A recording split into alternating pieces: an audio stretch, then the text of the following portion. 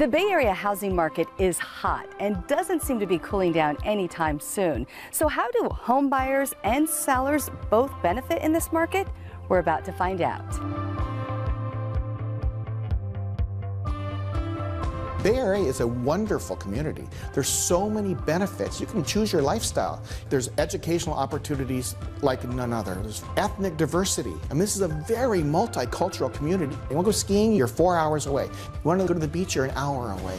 It's a wonderful place to live, and you can see why there's so much pressure on housing here, because everybody would like to live here.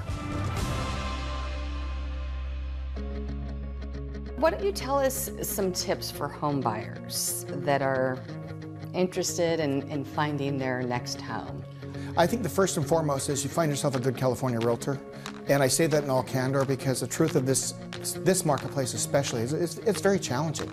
And you need some good, sound advice. Get pre-approved for your financing. Your financing is the key to your success in a real estate transaction.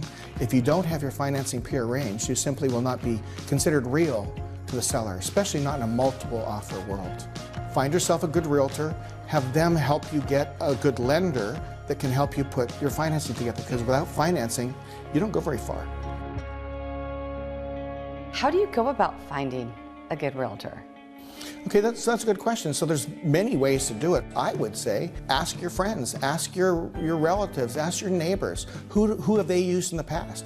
What experiences have they had with people? The word of mouth is probably the best way to determine that. And then secondly, and almost as equally important, go to the internet. I think it's pretty common nowadays to check online sources for recommendations as well. The truth is that's a good starting point. So what makes a really good realtor? At the end of the day, it's someone you connect with. You want to have someone helping you that understands your needs, that listens to what you're talking about, and knows what would be a successful transaction for you. How do you compete against people with cash offers? Cash is, one of the most important things to a seller, but at the end of an escrow, all transactions are all cash. So an all-cash transaction may not be the highest. So financing is not as much of a challenge as it used to be, and cash doesn't always win out. Right? There's an emotional side to every transaction. So sellers oftentimes will identify that young couple, for example, as themselves 30 years early.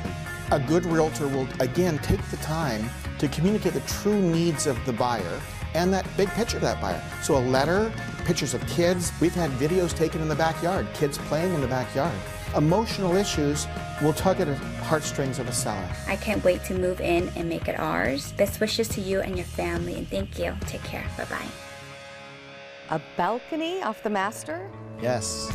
We've talked a lot about potential home buyers. Talk about the sellers. What can they do to make sure they maximize their deal? Again, kind of working backwards to what we talked about from the buyer's point, get all your reports and disclosures in advance.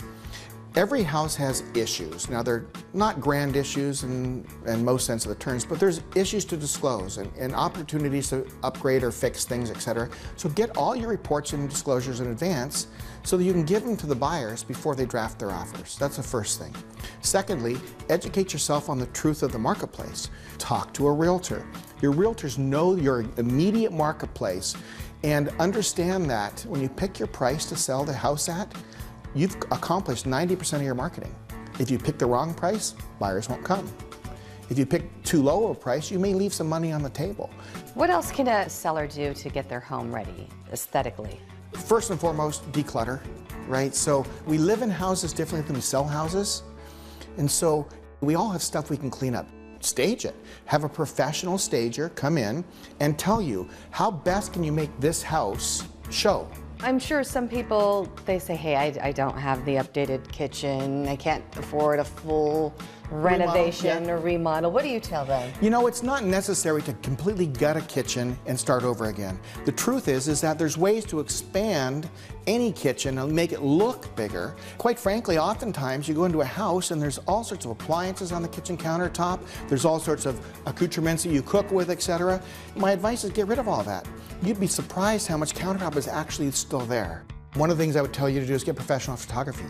So I know that sounds kind of automatic to a certain degree, but with 94% of buyers starting online, then they're going to see photographs of your house first. Make sure you look at your house through a potential buyer's eyes. So Find a good realtor. Allow them to give you the words of wisdom that can help you with your acquisition or your sale.